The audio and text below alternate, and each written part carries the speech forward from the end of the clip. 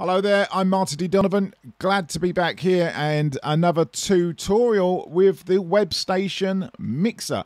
Now, I did promise when I finally get the mixer all set up, I will go through how you set it up, and I'm going to do that very slowly. I'm trying to produce very short videos for you, which don't take up too much of your time, but it gives you the information that you're looking for. So we have to set a few boundaries. First of all, over here on this screen over here, you can see Playout 1. That's the radio station automation software that's playing out to the world. This one is only used for testing purposes, but that will be what it is.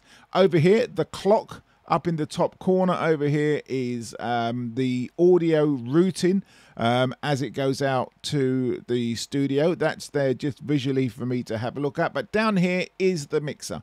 And we're going to run on the fact that you've just bought the mixer, you've just plugged the mixer in, and you've connected the USB lead to your computer. That's the stage we are at.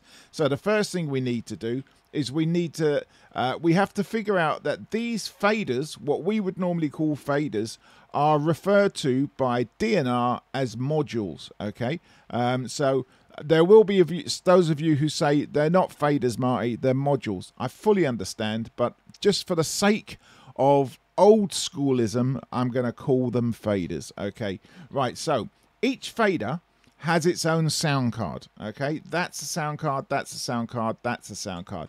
So what basically happens is if we go over to the Playout 1 screen up there, over here you can see down here are some cart machines, and the song would go from here to over there, and then over there it will go down here and start playing. And if the volume here, which is on volume 1, 2, 3, was to go up, you could hear that. I can't play it too long. YouTube don't like me playing music. So volume 1, 2, 3, that's where the music is, and that's what's playing down here. Now, you'll see that this isn't set up perfectly, but it's set up enough just to show these demonstrations. So the first thing we need to do is find out what sound card is designated to what module stroke fader. Okay, just let me stop that music. So we need to come over to our sound on our settings. Okay, and we're going to come over to where it says sound.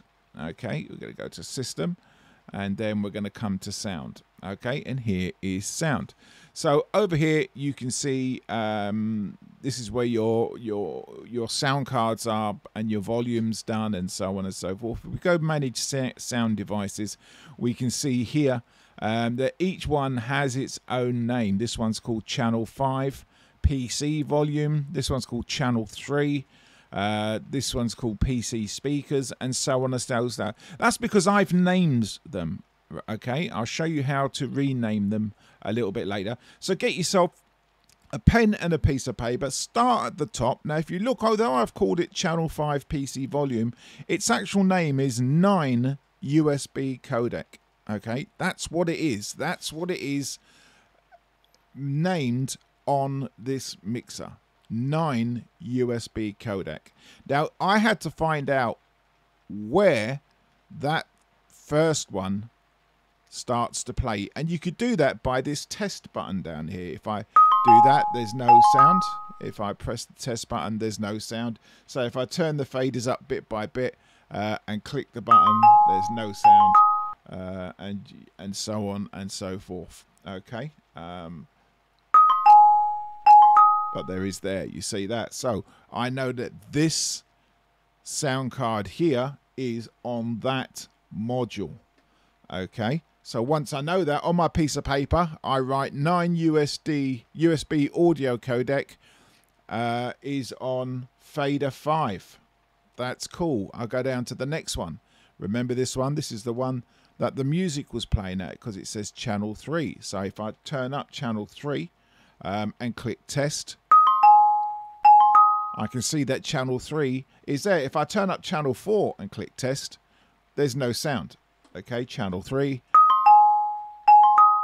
So on my piece of paper, I write down 7 USB codec channel 3, and I go through each one. Once that's done, I come back over here to the main settings and I go to the first one here and say device properties, click rename, and in there I just call it whatever I want. So I look at my list will say that it's channel 5, so I call it channel 5, and then once that's done, I come out and go to the next one, and then the next one, and the next one, until I've named all of my faders stroke modules what they are. So I now know what's what. So then when I go back into Playout 1 or whatever Playout software you're using at the time, you will be able to tell it where to play things. So look here, look on the list now. It says player 1, player 2, player 3, and player 4. So we got 1, 2, 3, and 4 down the bottom here. And it says they all play through channel 3 except channel player 4. That plays through channel 4. Okay, so I know channel 3 is going to play each one of those 3 faders. Okay, and then channel 4 will need this fader to come up, and I'll tell you why that's done like that. Because down here where it says quick key device channel 4, quick key device channel 4, although it says 8 USB codec, I've already called it channel 4 because it's over here on channel 4 over here. Well, that is if I bring my quick keys up, I need to shut this off. If I bring my quick keys up and play the quick keys, then what that will do is that will play. Notice that's on volume there. And my quick keys I have programmed over here on the control section as well, which has its own video all the same.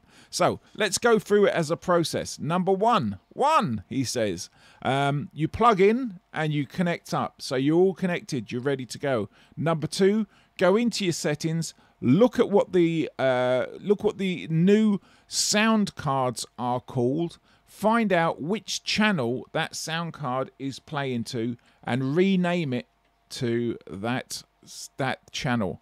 Then once you know what the channels are on here and what the sounds are on here, you could then go into your settings of your Playout software and tell it cart 1, 2, 3, 4, 5, whichever, all go through channel 3. So the way I have it is all the music audio of the show goes through channel 3. Okay, all the jingles, sweepers and little bits and bobs that I have, which are external, or away from the music and that,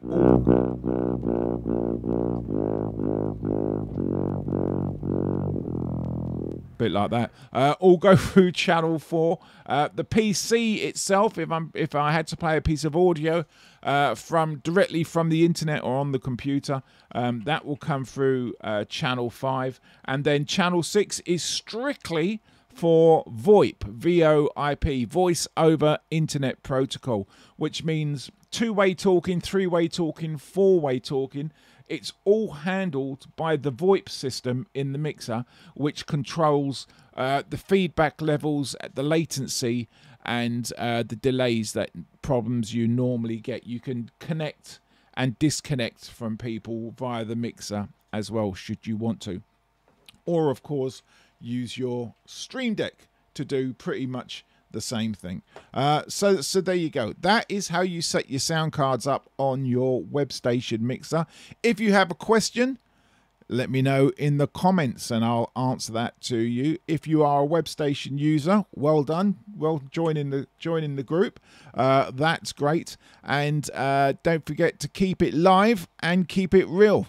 And I will be back with another tutorial to show you how to get by in this world of radio that we live in. Okay, I am the Broadcast Ninja, and I am out of here. I think that's long enough for any video, don't you? Bye for now.